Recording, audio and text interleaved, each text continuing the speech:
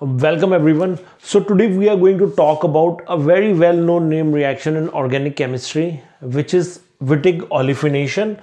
So this is a very well-known reaction which is used for the synthesis of olefins by taking advantage of reaction of ylides with aldehydes or ketone. And if we are using an unstabilized ylide, then we end up getting is these Z alkenes. Okay, so this is what we are going to look at in the videos in much more detail.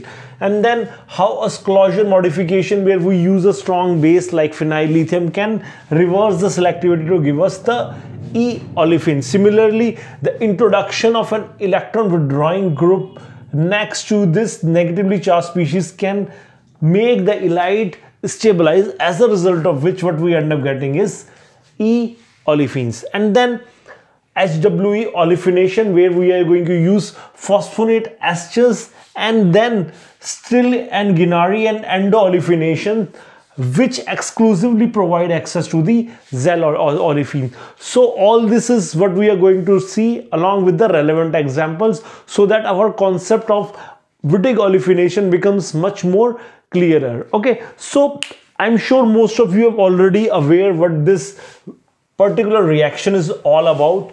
Okay, so as I said, this involves a reaction of an ylide with an aldehyde or a ketone. So what is actually a mechanism of this particular reaction? So let's look at the reaction of possible mechanism. Okay, so the general accepted mechanism of this reaction involves an attack of this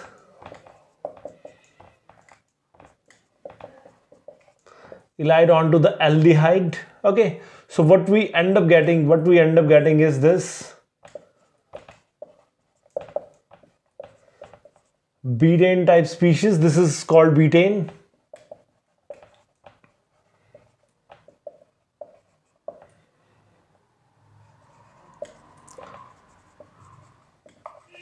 And this ends up giving us this oxaphosphatane species.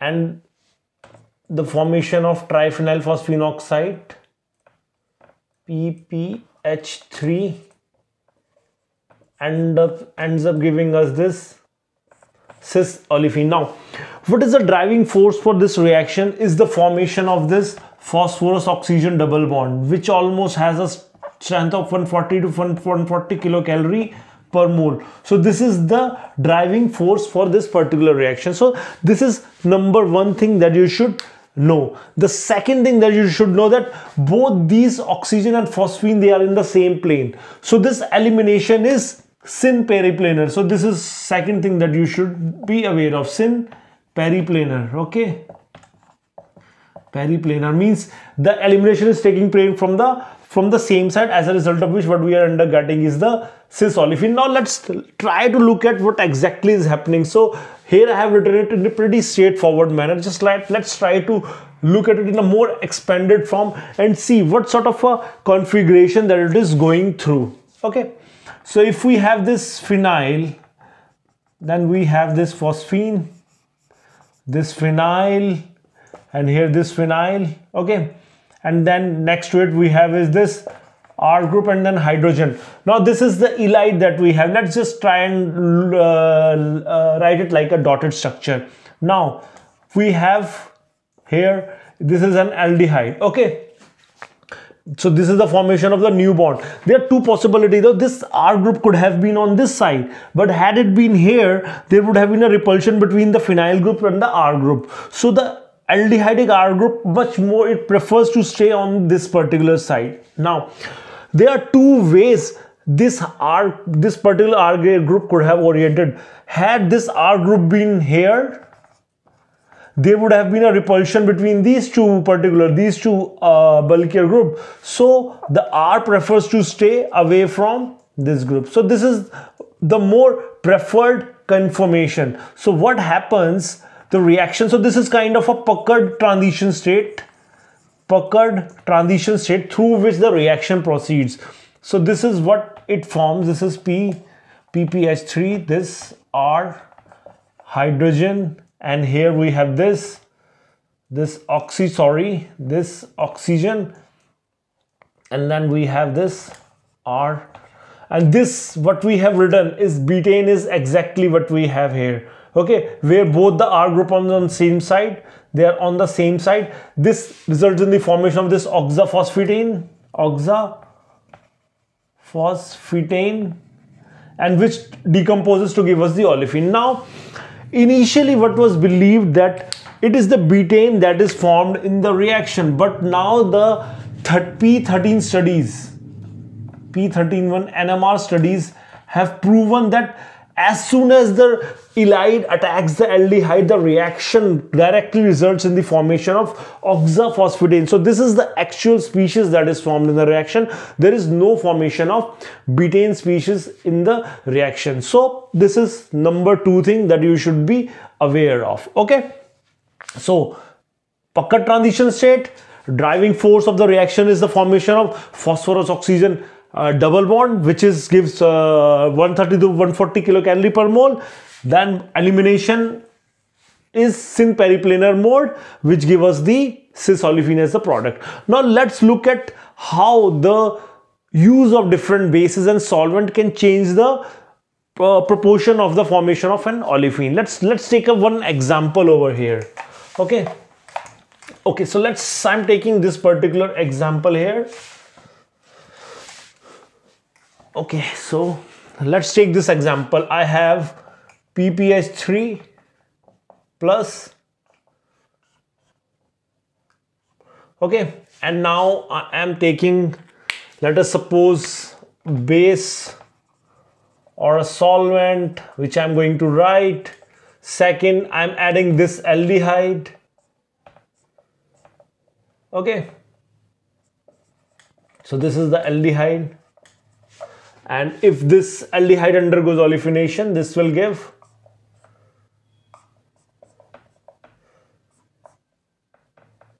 okay, so this is the product. Now let us suppose if the base of the reaction is, this is base, let me just write base and solvent. Let us just write the composition of Z2E. Okay, if I'm going to use a base like potassium tetrabutanoxide,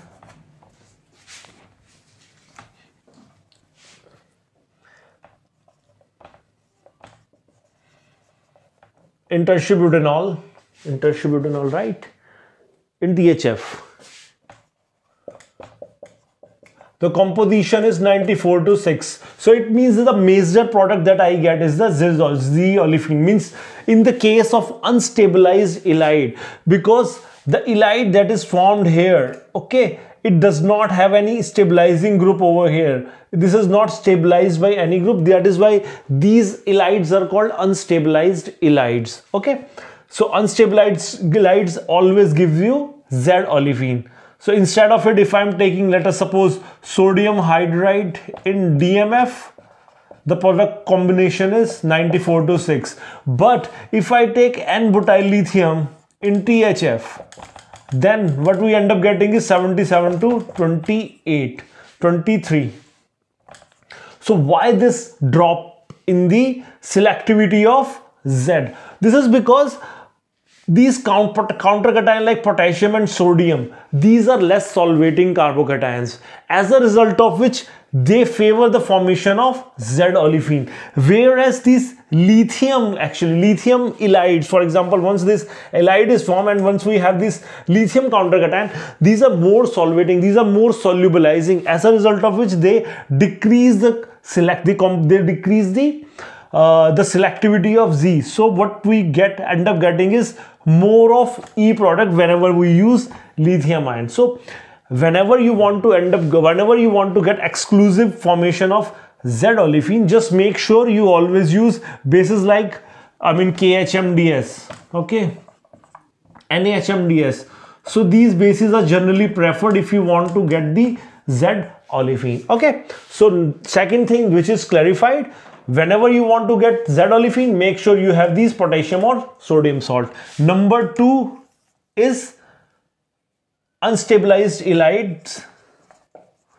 unstabilized ylides always give you XZ major.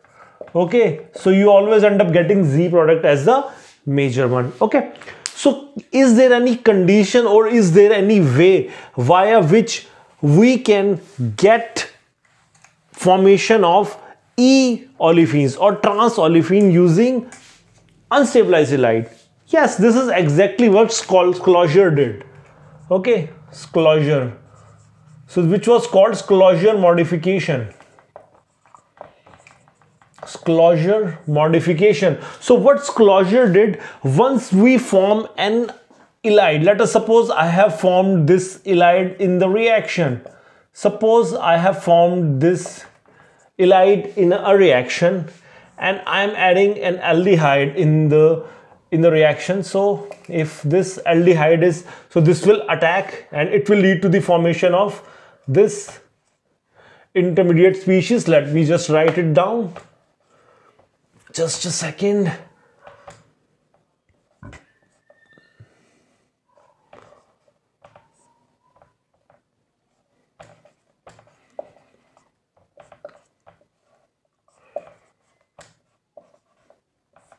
So this is the oxaphosphatine. This is what the P13 studies also said.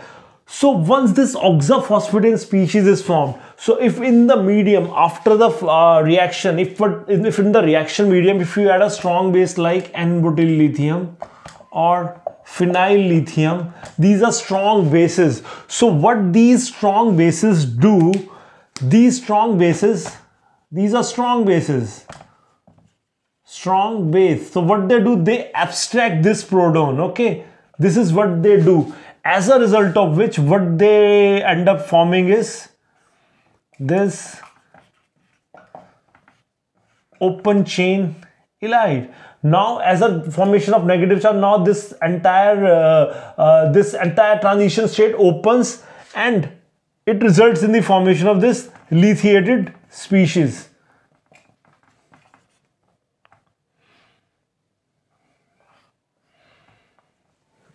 Sorry.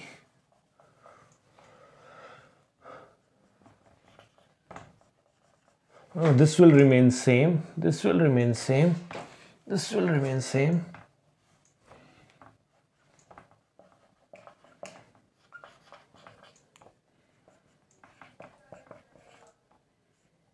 This will get reversed. Okay.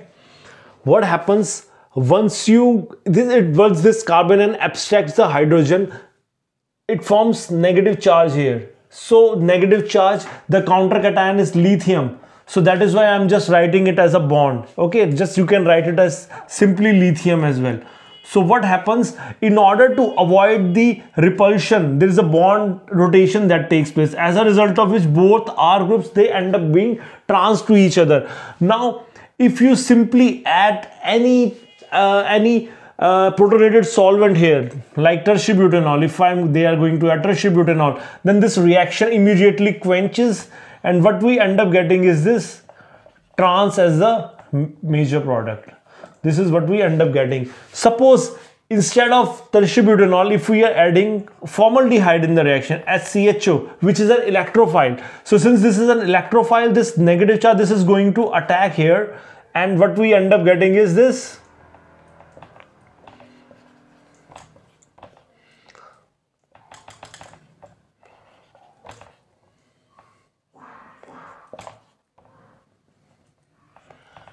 okay. So what we have introduced a new substituent here, which on elimination will give us this olefin as a major product. So this is how we can reverse the formation of exclusively E-olefin rather than getting the Z-olefin. So what we need to do is to add a strong base like N-butyl lithium or phenyl lithium, which abstracts this proton. And after the proton abstraction, what happens, in order to avoid repulsion, there's a rotation which takes place and both these groups end up being trans to each other.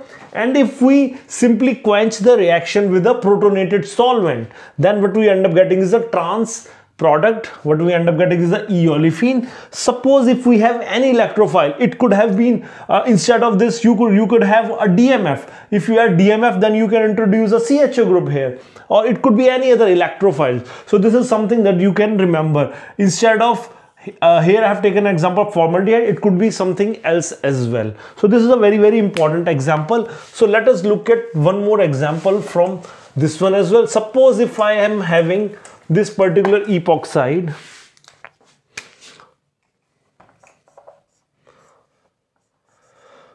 I think this question was also asked in one of the NET exams, and suppose if I am doing this, so this is what it was. So what it does, it attacks from backside, it opens, it leads to the formation of this intermediate. Okay, this is an intermediate. Now what they have done, they have added an aldehyde here, which was PHCHO, and you were asked what is the product of this reaction. So the product of this reaction was, of course, this. So this is how you have to do this reaction. So this is one of the questions, I think I don't remember the year, but this question was asked in one of the NET exams. Okay, so now let's look at what else is there in this particular reaction. Okay, and okay, I forgot to tell you one thing. This is, yeah, so here once you have the formation of this O minus,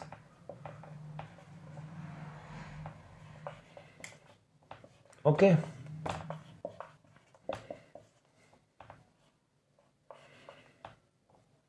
sorry,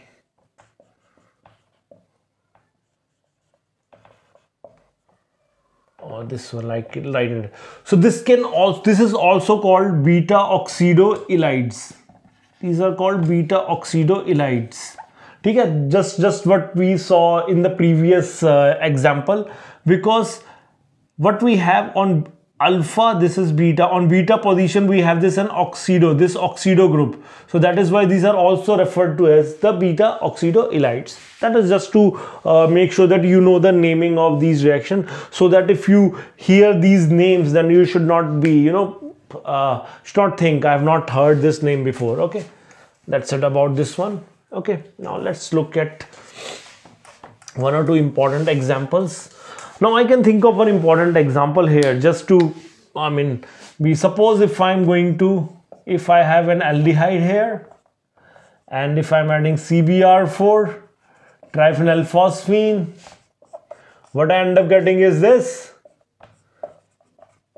I think most of you know the reaction. If I add a strong base like N-butyl lithium, two equivalents, where what I end up getting is this alkyne. So this reaction is the Curie-Fuchs reaction. Just now, I don't know, somewhere it just came into my mind since we are talking about triphenylphosphine. So this is a very important reaction. Suppose if I want to go from one step, how to do it? There is a reagent for that. Actually, I don't know, many of you may not be aware of it. This is the name of the reagent. This is called, this is a phosphonate based reagent. This is called O'Hara-Bestman reagent.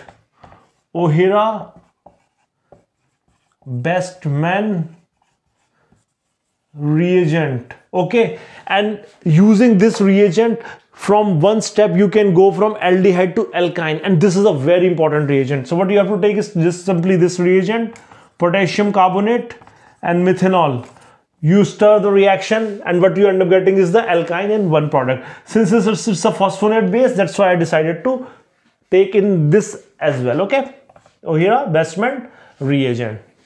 Okay, now let's look at other examples, other interesting example, but make sure you know about these two reactions because they are very important.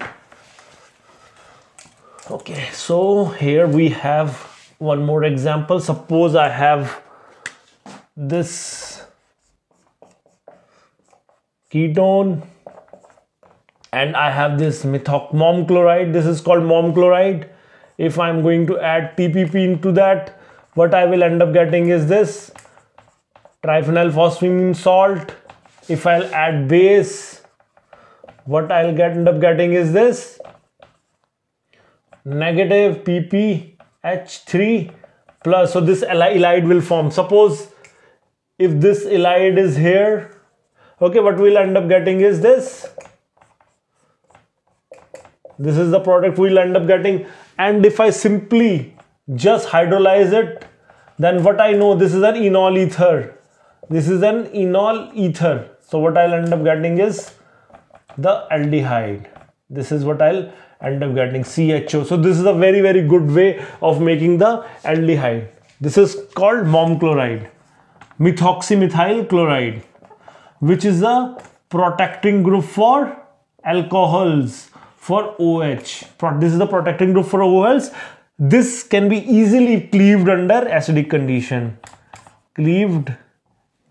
Cleavage under acidic condition. Okay, so these are just few of the examples. Somehow it came to my mind.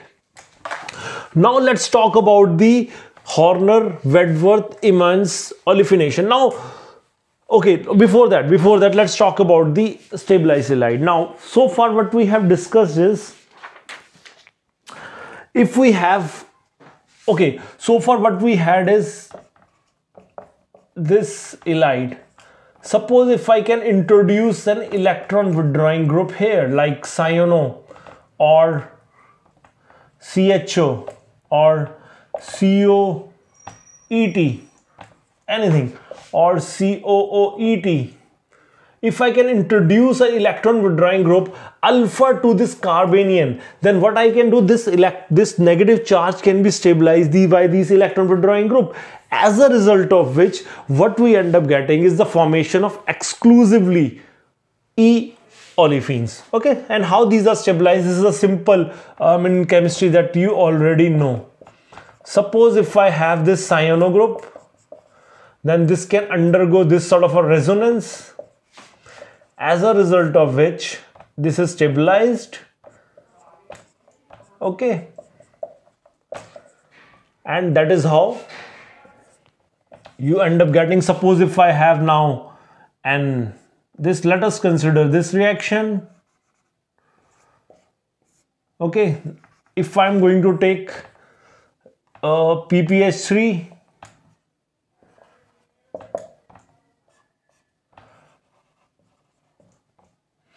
okay, if I'm taking a base like N-butyl lithium, okay, THF, just make sure if a carbanion is generated here and if there is a group that can stabilize it, that's a general rule. Whenever you find if a carbanion can be stabilized by a functional group that is present here, and mostly it has to be electron withdrawing group, always trans. So that is what we end up getting.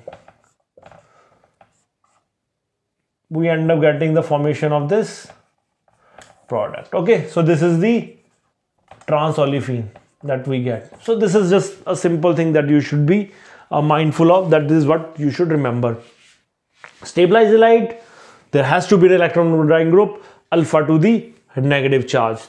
As simple as that. If we have a negative charge, exclusive formation of E would be the major product. That's what you will always end up getting. Okay, now let's talk about the Horner-Wadworth-Emmons condensation. Now actually those who have worked with the triphenyl phosphine, they will understand there are certain limitations that triphenyl phosphine has. Okay, number one thing, the byproduct, that is, which is triphenyl phosphine oxide. This byproduct is actually very difficult to get rid of. Those who have done work in the experimental chemistry, they will understand it is absolutely, pain in the ass getting rid of this triphenyl phosphine.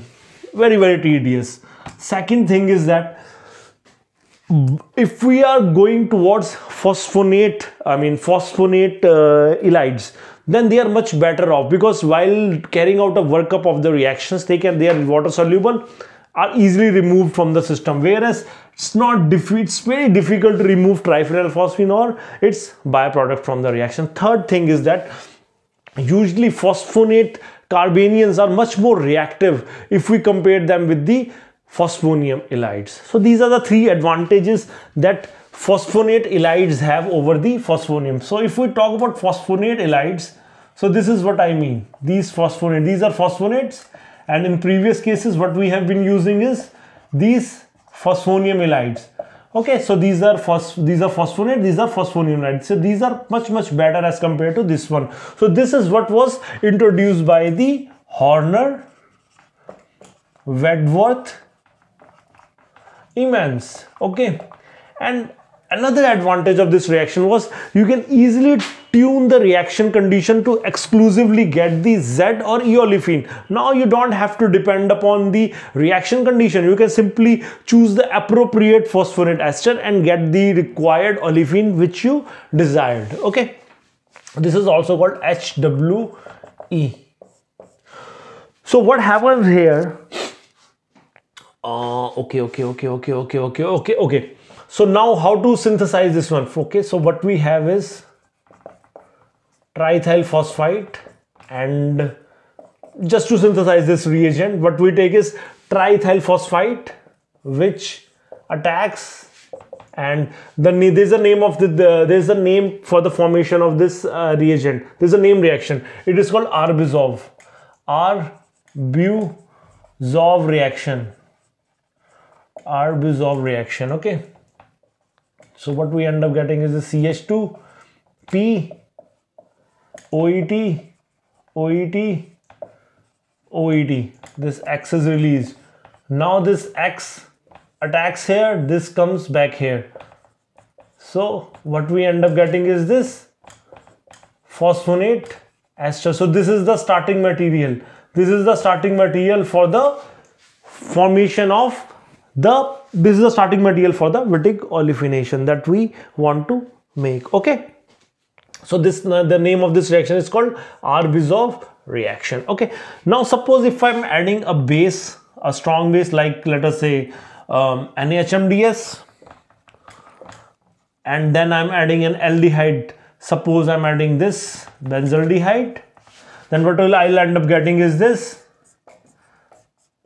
exclusive formation of this product. Okay, because carbanion will generate from here and it will lead to the formation of ylide here. Okay, so this is how I'll end up getting is the exclusive E product. Now the question is, why do we get E here?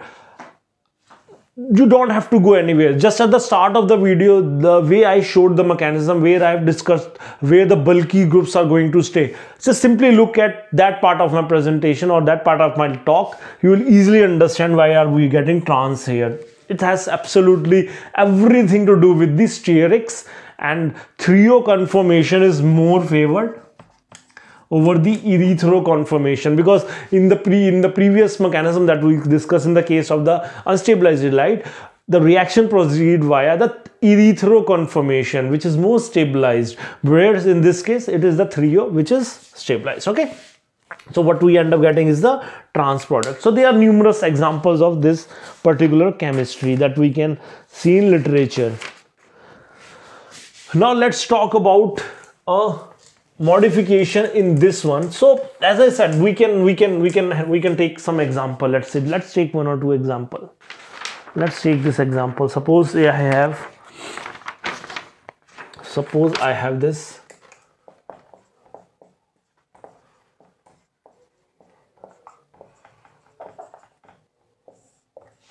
So sodium hydride, DME, and what I'm adding is this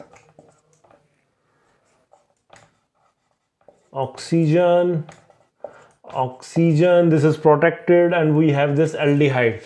Very neat, very straightforward example, nothing fussy. So again, alpha hydrogen, base, abstracts it, formation of negative charge here. This negative charge will attack the aldehyde, and we know since we have an electron withdrawing group here, COET, which is stabilizing it, at the same time this negative charge is also getting stabilized by a phosphonate, exclusive formation of Z-enolate, okay? Oh, sorry, E-enolate.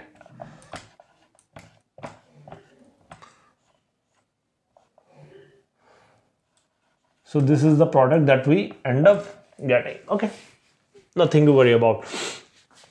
So apart from the strong bases, you will always see the use of either lithium chloride and base, very mild bases like diisopropylethylamine, which is called Wittig base. I have said this many times in my video. Why I keep repeating this is because I want to make sure you know the alternative names of all these bases. Now what happens here, that this lithium chloride, it coordinates with the carbonyl, as a result of which it increases the acidity of this hydrogen. So a very mild base like diisopropylethylamine, it can abstract it. So under these conditions also, these reactions are very well known. Now let's look at the two reagents that are used in case if I want to get the Z-olefin here. What are the two reagents that are used? So where is it?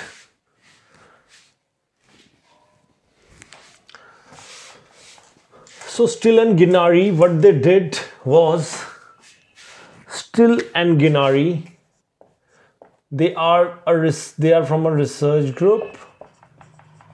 Still and Gennari, what they did, they found out that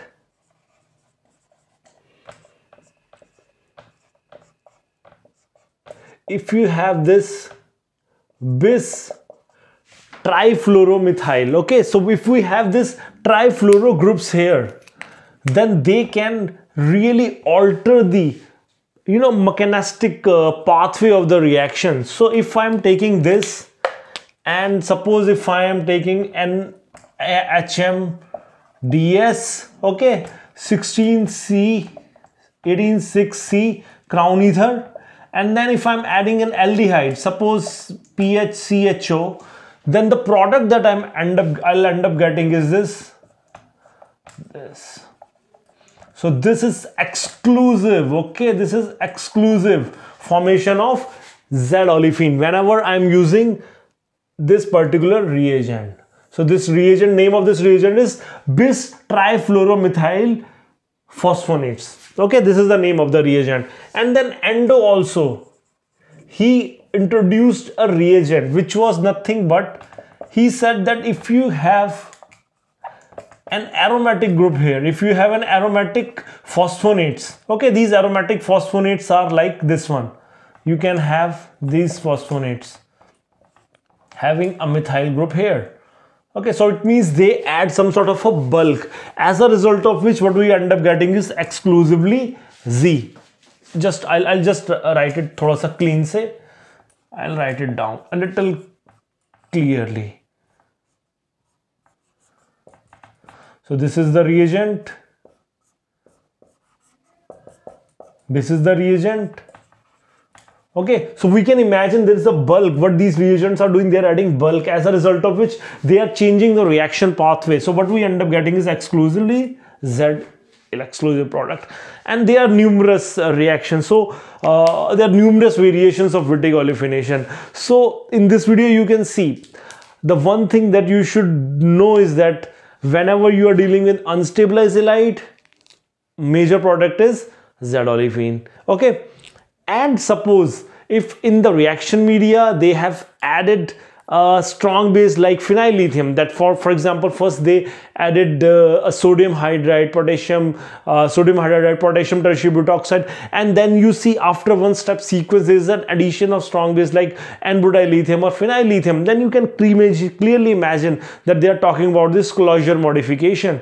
And suppose we are still talking about triphenyl or phosphonium halides, and if we have an electron withdrawing group next to the carbanion, then it means yes, we are talking about stabilized halide. Then again we know that we'll end up getting the trans product as a major one. Then if we move to the phosphonate esters, then the story is completely different. Okay, in the phosphonate esters, depending upon the condition that we choose, we'll either end up getting the Z-enolate or E-enolate. In order to get the Z-enolate, we need to have these, we have to use these phosphonate esters in order to get the Z product. But if we want to get the E product, then we need to see if we have an electron withdrawing groups like COET or other groups. Okay, so this was about the Wittig olefination. I hope that this video is going to help you in clearing many concepts of yours. Okay, thanks a lot for watching the video.